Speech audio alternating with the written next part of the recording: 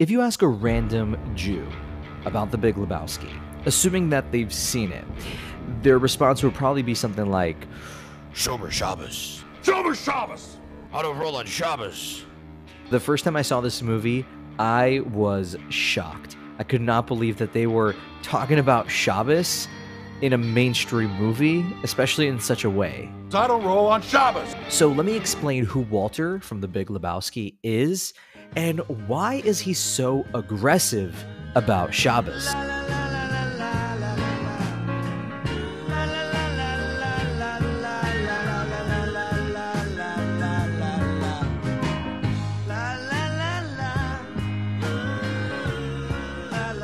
The story of the Big Lebowski takes place in Los Angeles in the 1990s, as the narrator of the film explains to us in the opening. Now, this here story I'm about to unfold took place back in the early 90s, just about the time of our conflict with Saddam and the Iraqis. We can see evidence of this. George Bush is talking on TV about Saddam Hussein's invasion of Kuwait. This will not stand, this aggression against Kuwait. The movie Big Lebowski is about many things, but it's really about one person, the dude. The movie follows the story of the dude, who gets mistaken for a different Jeffrey Lebowski, who is an apparent millionaire, and then the millionaire's wife gets kidnapped, and the dude and his friend Walter get tangled into this mess. Now, this is a really funny movie, not because of any joke in particular, but just the way dude and Walter interact. Like, they're always arguing with each other. And that energy is so captivating. Like, the story is great, but it just really feels like you get to chill with the dude for like 2 hours. He's the man for his time and place. He fits right in there. Although the dude is a product of his time, the hippie movement when he was young, and urban living in the 1990s, Walter is also a product of his time. Specifically the Vietnam War, which was really an overwhelming experience for Walter and has shaped him ever since. Smokey, this is not Nam, this is bowling. There are rules. Hey, Walter, come on. And in the present, Walter's really engaged in the politics of his time, like the invasion of Kuwait. Also, before we continue, this movie has bad words, so consider who you show the rest of this video to. Sorry, Mom and Dad.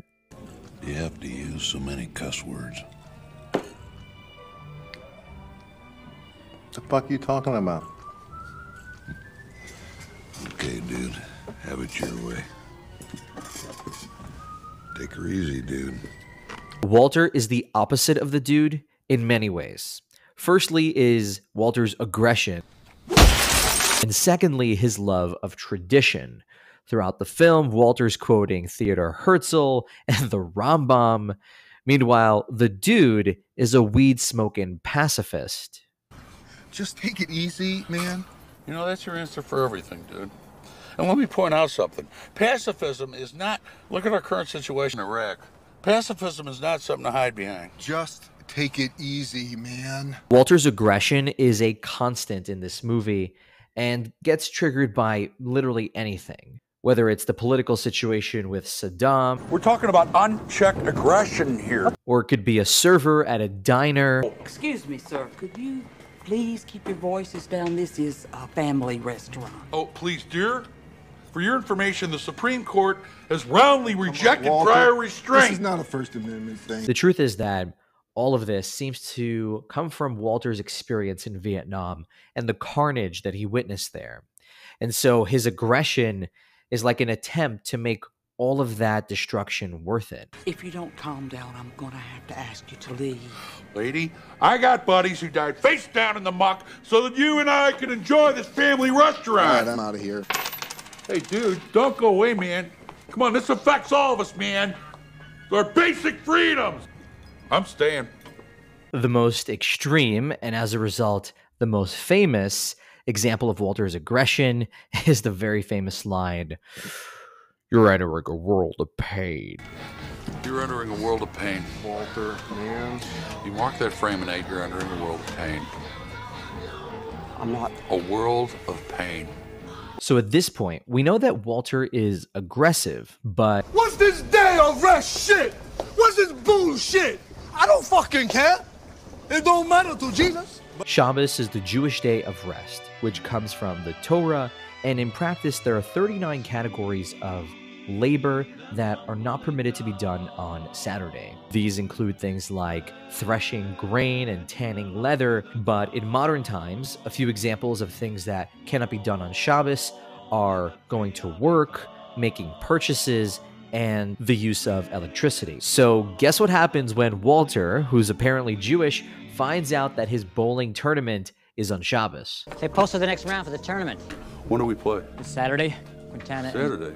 Well, I have to reschedule. Walter, what am I going to tell Lebowski? I told that fuck down at the league office. Who's in charge of scheduling? Walter. Burkhalter. I told that crowd a fucking 1,000 times I don't roll on Shabbos. Walter. They already posted it. Well, they can fucking unpost it! Who gives a shit? They're going to kill that poor woman, man. How come you don't roll on Saturday, Walter? I'm Shomer Shabbos.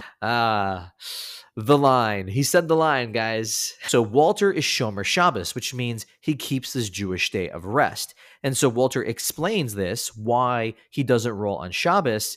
And as a friend of mine put it, this is actually a pretty accurate and very succinct way of explaining it. Saturday, Donnie, is Shabbos, the Jewish day of rest. That means I don't work. I don't drive a car. I don't fucking ride in a car. I don't handle money. I don't turn on the oven. And I sure as shit don't fucking roll! Sheesh. Shomer Shabbos!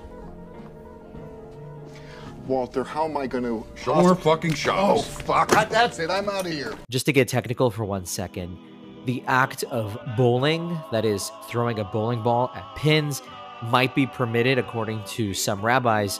There's many other issues that come up. There's driving to the bowling alley, there's paying for the use of the alley, there's writing the score, the mechanism that puts the pins back up is electronic, and there's also an issue of doing weekday-like activities on Shabbos, on the day of rest. I don't know if the reason why Walter doesn't bowl on Shabbos comes from a place of halacha, caring about the specific ritual laws that we just mentioned, or whether it just comes from a general Jewish feeling.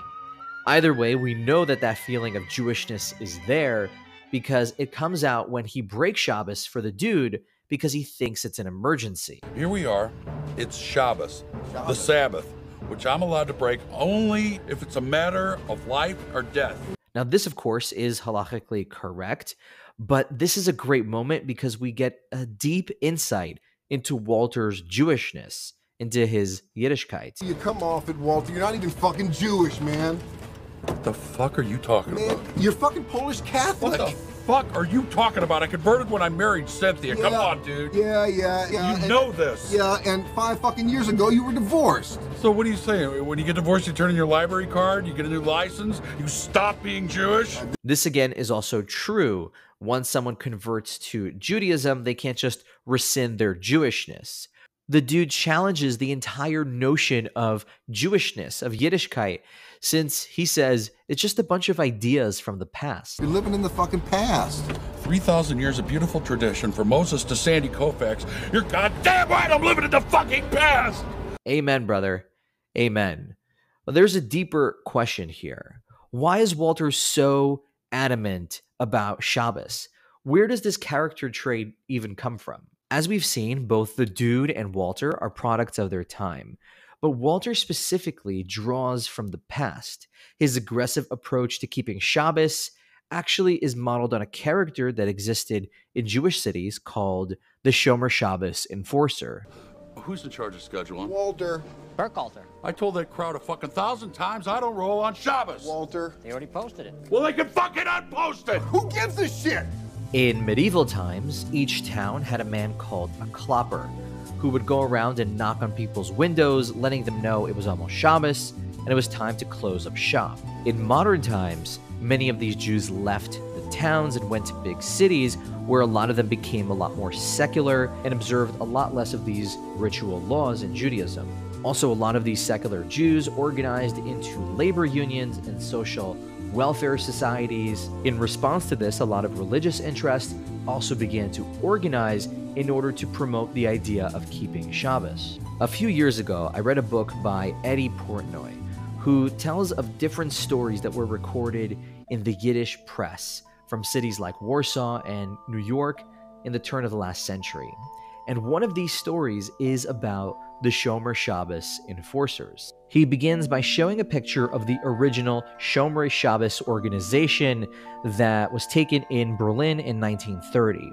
Now, this photo was taken a year after the organization was founded, and by that time it already had 2,000 active members across the world. The original intention of this group was to petition governments to allow Jews to switch their Sabbath from Sunday to Saturday to Shabbos. But when that didn't happen, members of the Shomer Shabbos organization began to enforce traditional law. As Portnoy put it, they were willing to preserve the sanctity of Shabbos at all cost, even if it meant breaking a few skulls. Does this sound like Walter yet? In his book, Portnoy details several crazy stories of how these giant brawls would break out in the streets of a Jewish neighborhood when someone would refuse to stop breaking Shabbos in public.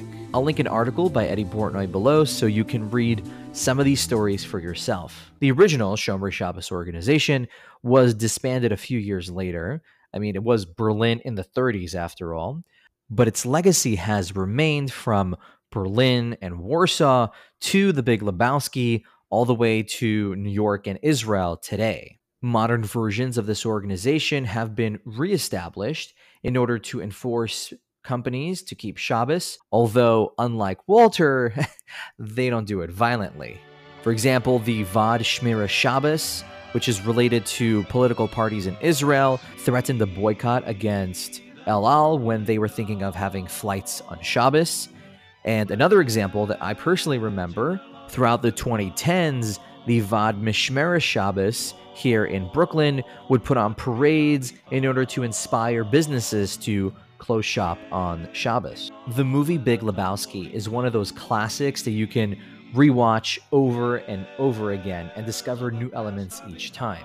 And one of those elements is, of course, Walter's Jewishness. The pacifist attitude of the dude has inspired a cult following, which means some people have become truly obsessed with this film, and has also inspired a spin-off religion known as Dudism. And so, although the dude inspired a following, it was the Shomer Shabbos following that inspired Walter.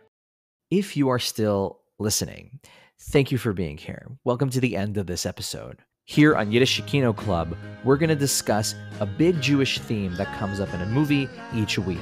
And so if there's a movie that you think I must cover, you should let me know. Next, we'll discuss how important is it to appear Jewish, as we watch one of the most famous French comedies called Rabbi Jacob, or really Rabbi Jacob.